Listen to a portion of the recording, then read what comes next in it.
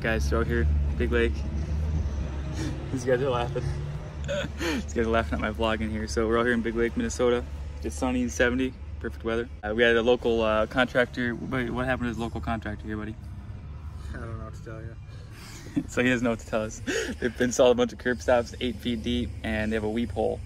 I'll show you in a second. You can kind of see it right there, little weep hole. So when you shut it off, all the water leaks into the ground, contaminating basically the whole planet because it's city water and that's how gross it is. So if you live in the city, you probably shouldn't drink the water out of your spigot because it contaminates the earth. That's how bad it is. So we had to dig about 37 of these up and replace them. So that's what we're here doing. And the water's off, but there's still a lot of pressure. So check it out. So we got the right curb stop there. That's McDonald 77 LP3, whatever the number is.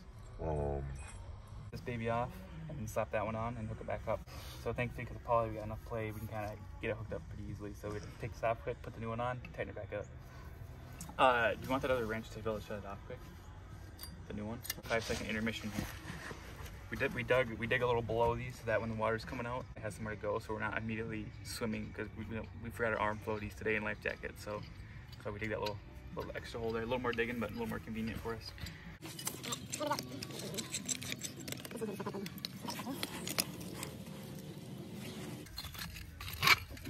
See, I got the little weep hole there. That's a big no-no. Never ever install a weep hole on a commercial project or in general. That's a big issue. Costs tens of thousands of dollars. We want this open so when we screw it on, it's not throwing pressure everywhere.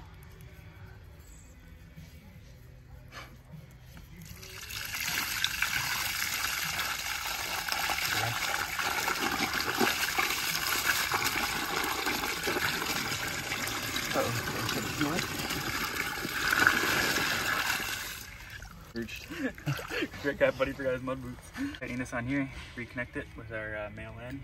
See, this right here is the issue. See, it's got the little hole there, little valve. So when you shut it off, it leaks. So you can't air pressure test it. That's the problem. These ones we can air pressure test, pass every time. So that's junk. We got the stiffener in here, compression fitting, got the clamp. So we got to reline these back up. They can only go so far before there's a stop in there. So lift them up. Need some dope or what?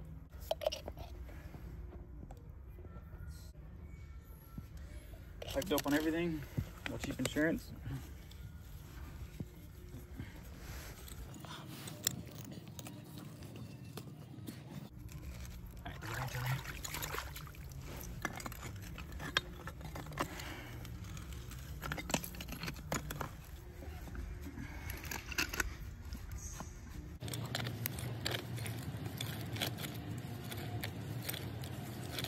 These, you want to get them snug, plus one turn. You know they never leak.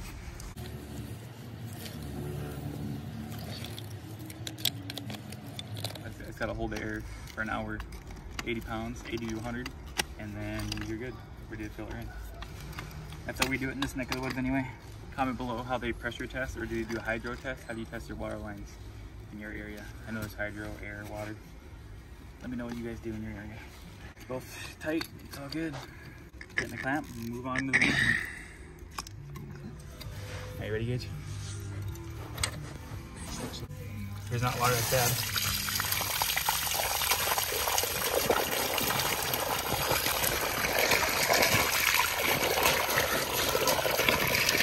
Alright, shut her down.